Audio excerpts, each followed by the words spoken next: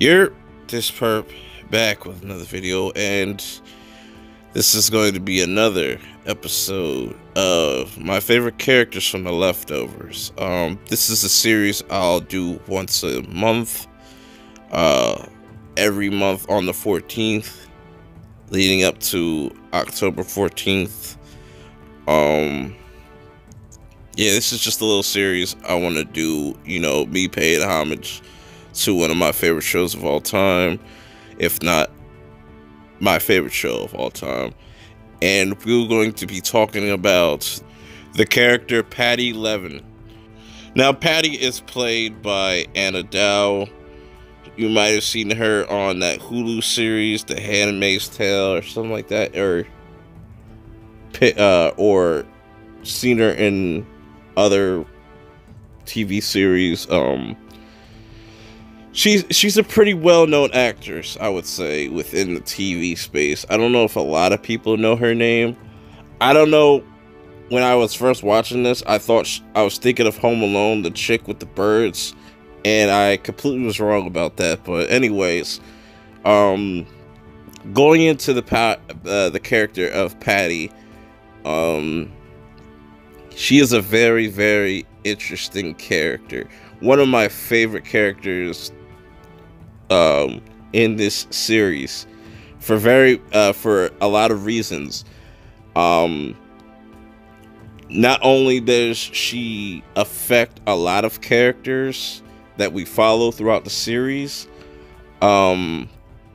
she definitely gives birth to a lot of different characters,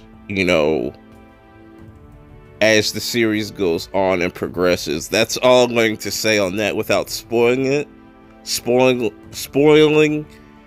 like the main purpose for Patti's existence in this series.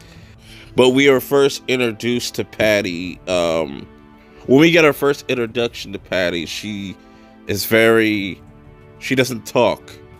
She uses this notepad. She is looked at as this cult leader. She is the leader of this group that you get introduced to earlier on the series, or in the first season, called the Guilty Remnant.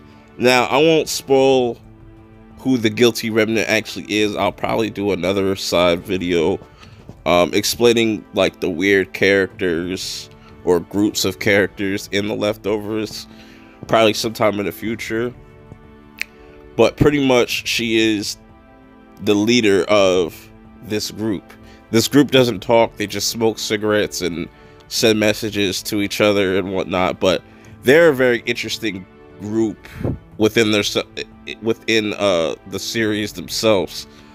Very mysterious, very mischievous, I should say, too. Very dark shit going on with that group of people. And you, over time within the series, you get to sympathize with the character of Patti, and she plays a huge role in Kevin's story overall, throughout the whole series. Now, I really don't want to spoil that, because it's you have to see it to believe it type of situation. I love the interaction she has with Kevin. It's probably one of the best interactions, or character developments between two characters, Patti Levin and Kevin Garvey. One of the most iconic scenes go down between these two. Like I said, I really love Patti, Ed's portrayal of Patti in this, and the way she says Kevin is iconic. It's going to be iconic forever. Really cool shit. I know it's very bleak description, but cult leader plays an integral part in most of the characters that we follow throughout this series.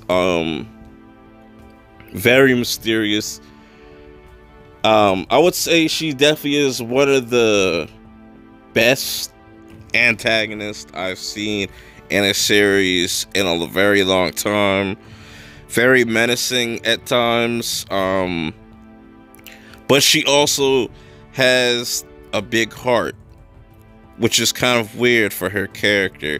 Not really weird, but it's different. I don't know how to really explain it without you guys like actually watching it, but definitely go check it out, man. This was my favorite. One of my favorite characters from The Leftovers, Patti Levin. Not too long of a video. I just wanted to kind of give you a brief description or summary about this character without spoiling too much, because I really want you guys to go check this series out for yourself. But until the next video, I'll check y'all out next month. Peace. I want when they see me, they know that every day when I'm breathing, it's for us to go farther. I gotta do more than just the average man would do. I gotta set a mark that can't nobody touch. The place that I won't go, and I feel as though if you got love and you putting out real shit, you can do that. If you kicking that shit from your heart, you can go wherever your heart wants you to go. You have to be diligent about what you want. You have to apply yourself. You have to motivate yourself. And you have to do it for yourself, by yourself.